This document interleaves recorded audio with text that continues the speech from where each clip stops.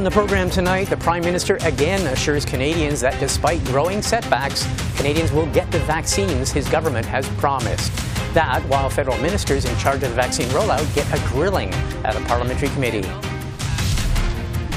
Canada's January job numbers are out and pandemic lockdowns have wiped out all the gains in employment made since last fall.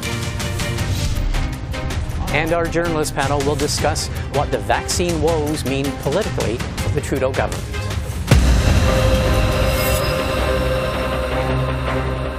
But we start with Prime Minister Trudeau, who on Friday sought to reassure Canadians who are increasingly worried about when vaccines will be available after delays by both the Pfizer and the Moderna companies.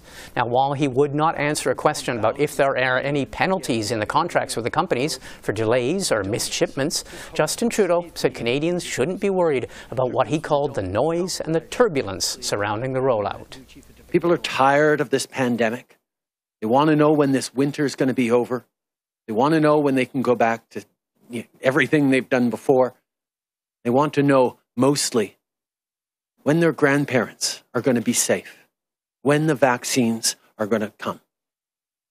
That's why there's a lot of anxiety and there's a lot of noise going on right now. That's why I want to reassure Canadians that we are on track. Prime Minister Trudeau speaking from Rideau Cottage in Ottawa on Friday.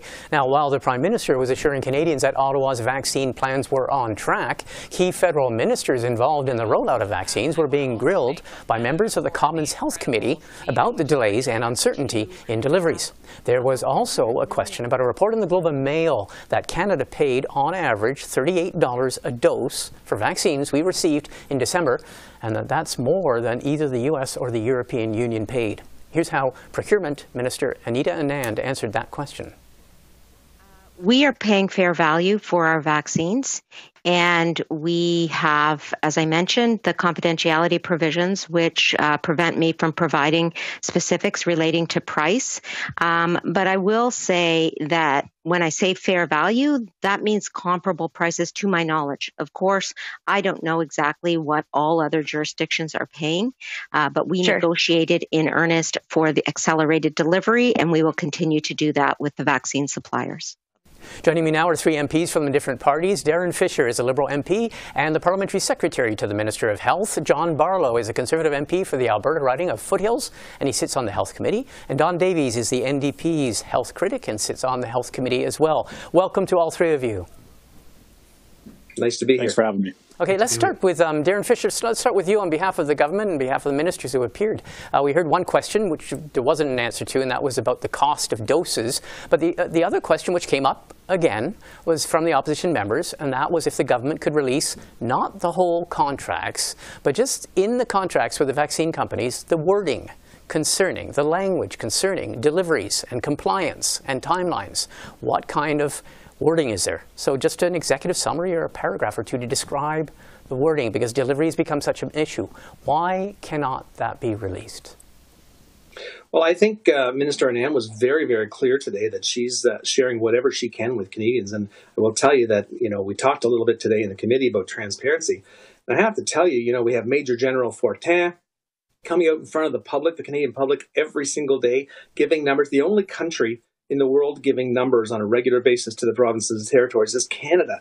And, from the day one of, from the early days of COVID, we've had, the ministers out in front of the public on a regular basis, talking about the things that are good and the things that aren't so good about what's going on in the response, the Canadian response to COVID-19. Right, but to get to that question, but the question was specifically though, and I think it was Michel Rempel of the Conservatives asked, why can you not tell us, the European Union can tell us that they have a phrase, and that is you'll make your best effort to deliver something for such a time. Why can't we not even just give a sentence or describe the 2 or 3 sentences that describe the compliance?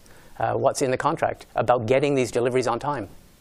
Well, again, Minister Anand had said, a contract is a contract between two parties, and that's, remains confidential. And it is a very, very competitive market.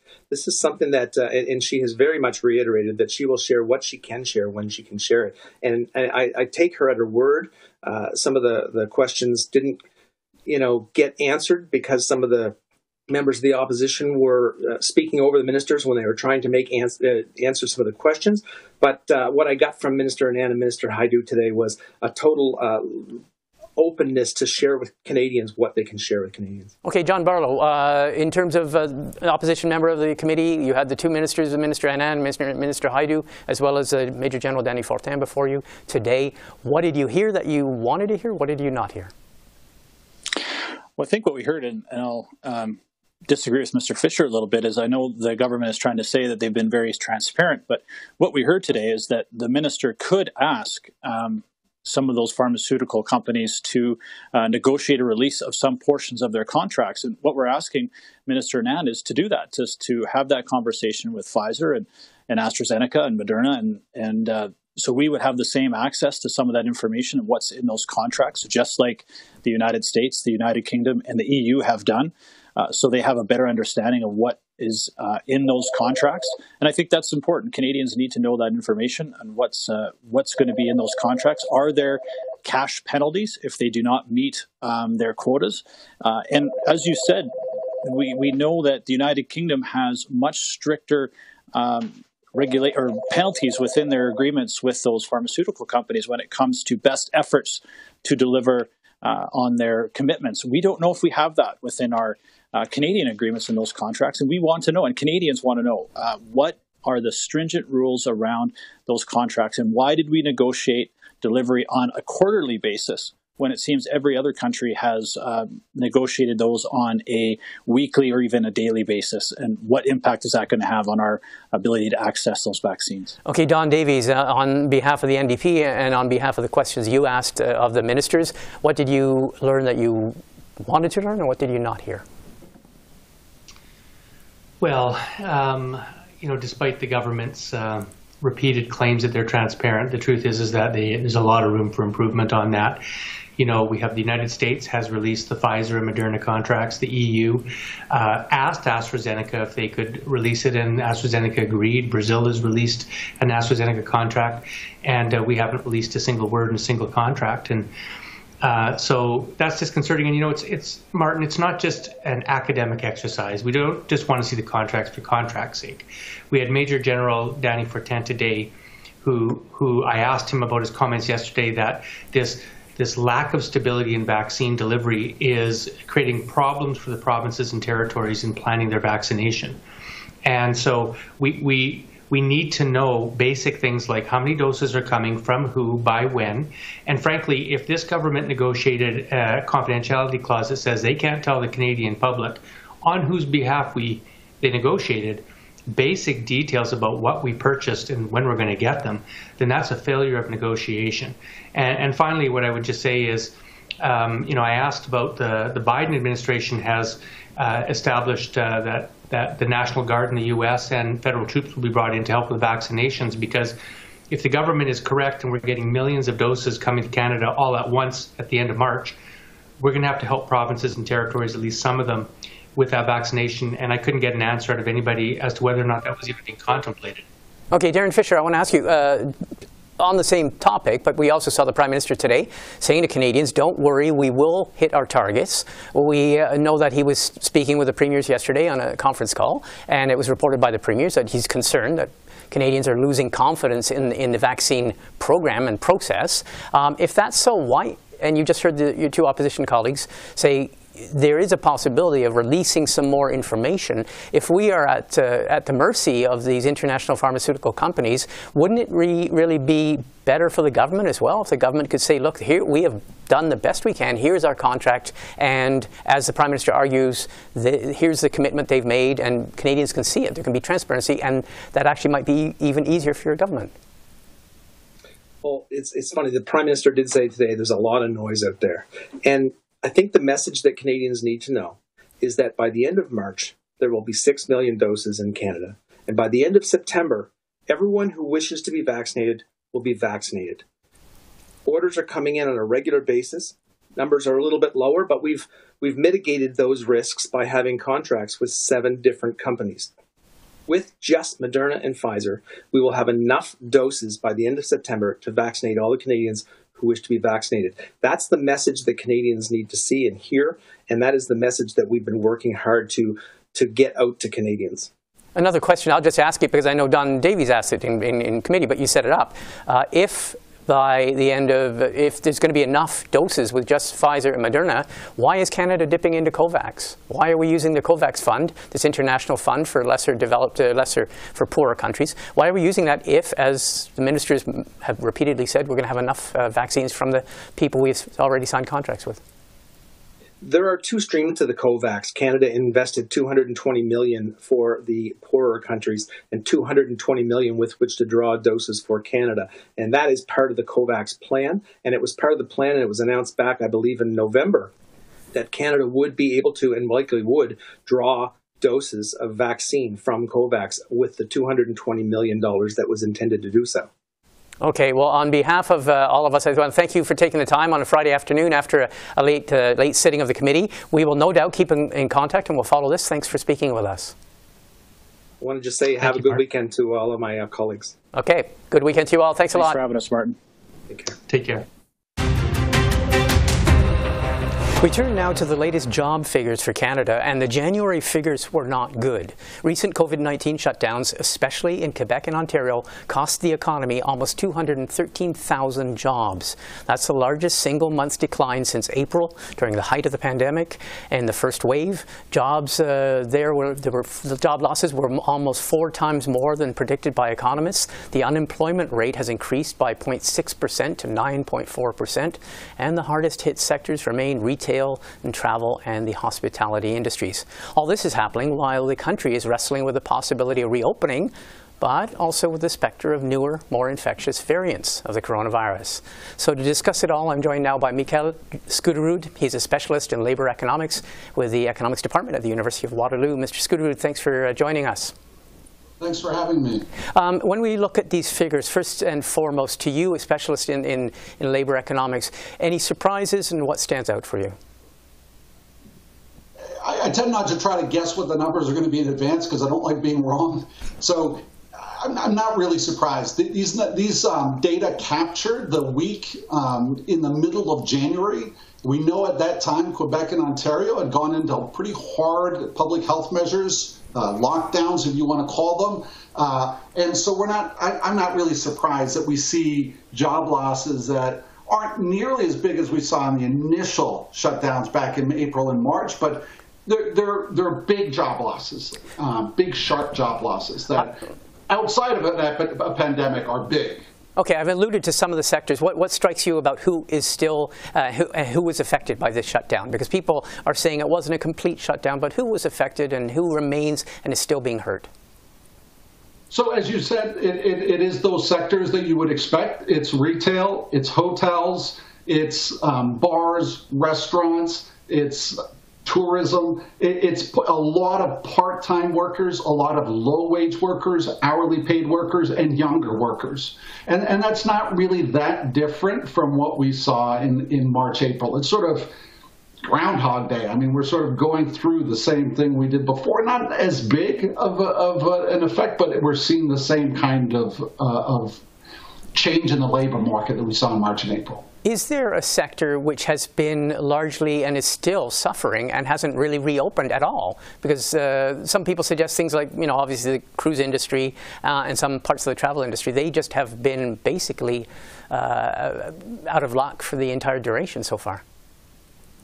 So it depends, I guess, on how you define sectors. If you define these sectors narrowly enough, there will be sectors, like you said, that haven't rebounded at all, okay, that never fully opened again. And certainly airlines have been hit very, very hard and have not, at least in Canada, bounced back, are just way, way behind what they were.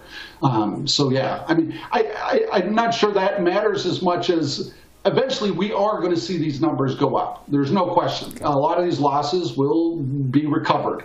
The question is whether we get back to where we were or where we would have been if the pandemic had never happened. Okay, what are the biggest concerns for you? Because obviously we have this dynamic where we shut some things down, and quite understandably we see job losses. And as you're suggesting, as we reopen, albeit cautiously, albeit partially, we see jobs coming back. But what are the concerns for you? So the big concern for me is long-term joblessness among people.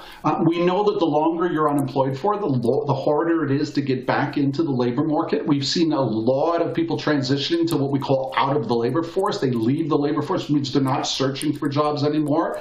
Those are the kinds of changes that worry me because they can lead to longer-term effects. We call these kind of ideas hysteresis in economics. It's a term borrowed from physics, but the idea is that if you kind of hit an economy with a shock, it doesn't just bounce back to where it was before. It leaves some kind of permanent change in the economy.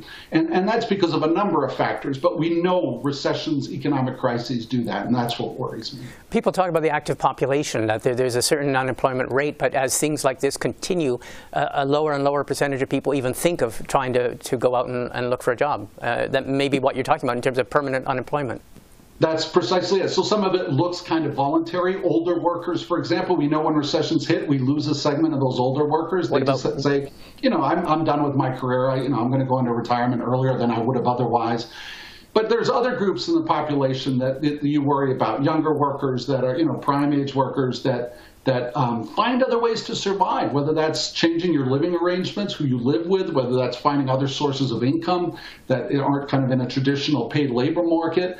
These are the kinds of effects that have implications for economic growth, that have very important long-term effects. Keeping workers engaged in the economy is something that labor economists think a lot about, and it's really important. What about, the most obvious one, obviously, is women. Women who are overrepresented in all of these categories, in the retail, in the hospitality industries, in the cultural industries.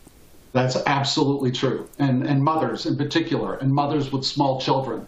So those are, the reality is that in Canada still today, women take on that responsibility much more than men. We see that in who takes maternity and parental leaves. And there's no question that when these kinds of crises happen, we lose a segment of the labor force because that decision changes about whether or not to work and or stay home with a child. Last question, and briefly, and I don't know if there's a simple answer to it, but as we are seeing a reopening, a careful, cautious reopening, we're also seeing a vigilance about the possibility that we may have to slam the doors shut again with new variants and a possible third or fourth wave. What do you make of that? Is there any way to reopen safely, and does it inevitably just mean job losses again? That's the million-dollar question. You just nailed it. And what I'm telling people is that I'm an economist, and the reality is that while this has become an economic crisis, it's a health crisis. And the number one policy prescription here should be health policy and not economic policy. The economy is only following what's happening in the health crisis. If people are sick or people are scared of a virus, people aren't going to work and can't work. And so keep containing those numbers is all this is really about. This is not about economic policies. This is about containing a virus. And I would say that the policies, at least in Ontario, where I live, through the fall, were not strategic enough. I think we really need to focus on what the priorities are. I think schools are priorities. I think small businesses, to some extent, are priorities. I don't think indoor sports and gyms and bars are priorities. And I think that's something we need to think very carefully about going forwards now. Okay, great. Thank you very much. We will keep in touch as this evolves. It's not over for sure. Thanks a lot, Mr. Skuterud. Thanks for having me. I enjoyed that. Joining me now to look at the Trudeau government's response to the pandemic are Tonda MacCharles. She's a national political reporter for the Toronto Star. She's joining us from Ottawa. And Niigaan Sinclair. He's a political columnist and commentator, and he's joining us from Winnipeg. Both of you, welcome. Thanks for having us. Let's start with, we've been watching this week, and it has been replete with developments, but also replete with problems and vaccine rollout woes. We had the Prime Minister's assurance today, basically assuring Canadians, look, we are on track. What do you make of where we are today, where the government is today? How much of a problem does the government have on its hands, or how much is this something that's just going to blow over in a few weeks? Tonda. Well, look, I think it is a problem for the government. It's definitely being reflected in the polls. We're seeing now a big drop in the government's approval numbers and Trudeau's approval numbers. And I think that, it's an intense time for them. It doesn't help that they won't reveal details of the contracts. They claim that would potentially breach the contracts and limit our doses and compromise future negotiations. So they're kind of caught between a rock and a hard place. It is a very bad time right now not having these injections, because you can actually literally count every week we don't have injections by other metrics, case counts, people going into the hospital, numbers of deaths. So it's very real. It's very intense for a lot of people. It may well be that the companies will deliver, as promised, these millions of doses before the end of March. Doesn't assuage anyone's worries right now. Maybe we will have a separate conversation in a couple of weeks' time, and there will be hope. However, for the immediate term, and that immediate term has been now going on for a few weeks, hasn't it? The government is under intense pressure to produce something that is beyond its control, apparently, to produce. Okay, Niigaan, your impression of this, what do you make of it? Yeah, I mean, there's been there's been much news. There hasn't been much news at the same time, and there's the questions involving the contract linger. The problem, of course, with sharing a contract publicly is there's a securities issue, and particularly when you're in a kind of struggle to get vaccines with other countries, there's certainly not a precedent, I think, that Trudeau wants to share in terms of sharing with the public the various political parameters that take place in these negotiations.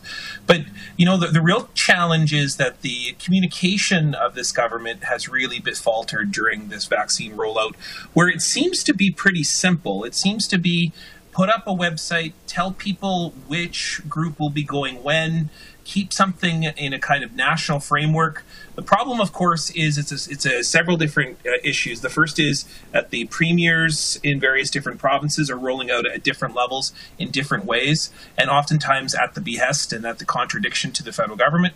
And then we also have the issue, the massive issue, frankly, of the production of the vaccine, which has now really exposed Canada's reliance on world markets. And while, back in the 1970s, Canada produced virtually all of its own vaccines. And here we are in a situation where all of it, globalization and various other factors, corporate commitments, have created a reliance on international markets. And as we see, particularly, Europe can't roll it out, and the vaccine is produced there. Mm-hmm. We've got a real big boondoggle issue going all the way back to how many vaccines are in each vial, to the point of who's going next, and a real communication problem with the government that just seems to be hampering any efforts. And if the vaccines do come in by September, as predicted, as called for, as promised, then perhaps things will be forgotten. But at the moment, it looks terrible. Okay, I want to get your reading on. I want to get your reading though on the other thing, and that is the recourse to the COVAX vaccine. This international consortium producing the vaccine. Canada is now saying that we're going to receive somewhere between 1.9 and 3.2 million doses of vaccine, probably an AstraZeneca vaccine by June. The government makes the case that they have invested. Canada has invested almost or as much as any other country, and that half of the doses under this program were going to go to Canada. How damaging is it that Canada is availing itself of those doses? Tonda, you've been following this day to day. Well, sure. Look, legally, Canada has every right to claim doses through that facility. Absolutely. They put in millions. They were one of the biggest contributors. 220 million was meant to provide vaccines to Canada. The other 220 million of our contribution was meant to go to developing economies who couldn't afford to.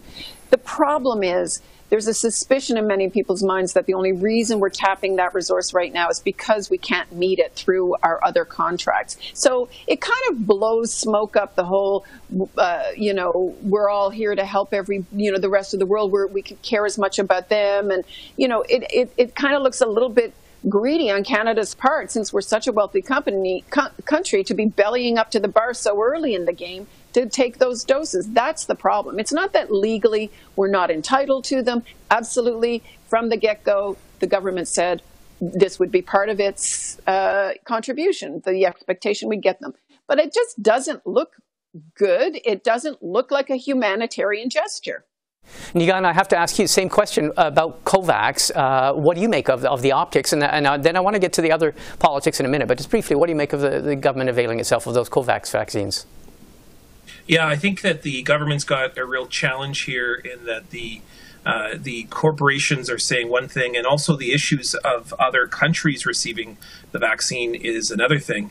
The real challenge here is that the government continues to make promises, but yet doesn't give tangible deliverables, or is not able to deliver of what on the street people are interested in. And while we keep hearing about different vaccines and the ways that it rolls out in communities, we haven't yet heard about the larger sphere, about the more macro issues that are at play. Okay, I want to ask the political question now, because this is partly why you guys are here, and that is in pure politics. The latest Abacus poll is suggesting that the government is slipping in terms of its lead, in terms of choice of electors, popularity, as well as its approval rating. Several weeks ago, there was widespread talk around this town about the Liberals and the Liberal government being ready, preparing for, and eyeing a spring election, a snap election, possibly around the budget. How much do you think these events of the last few weeks are changing their calculations? Tonda. Oh, there's no question it's changing their calculation. Right now, as one person said to me, they are living and dying on the vaccine rollout. They are not now going to get ready to go into a snap election as long as things look so bad for them on the management of the vaccine rollout. Maybe things change in, say, April, May, if millions of vaccines are rolling into Canada and getting put into people's arms, and so then they will have been proven to have managed expectations correctly. But right now, it's a big problem for them. It goes to confidence. It goes to the ability to not just announce plans, but to execute them. And that has been a big weakness of this government. Implementation and execution of policies has been a vulnerability for them, I'd say. And so I think that some of those calculations are going on right now. Okay, Niigaan Sinclair, your last thoughts on that, on an election. Yeah, I agree with Tonda. There's a real desperate situation, I think, for the Liberals, and they're putting all their chips in the middle on this vaccine rollout.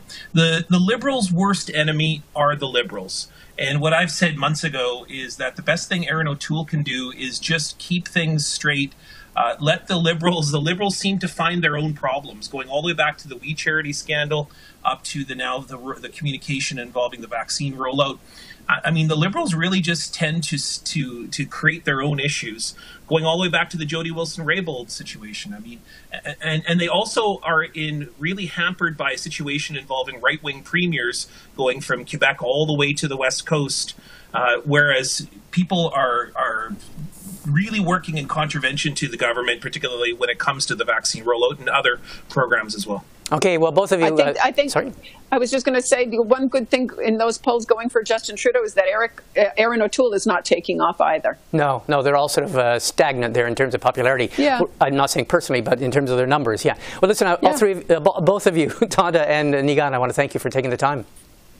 Yeah, thanks. Have a good weekend, you guys. Well, that's all the time we have for this edition of Primetime Politics. From all of us here at CPAC, thanks for watching and have a great weekend.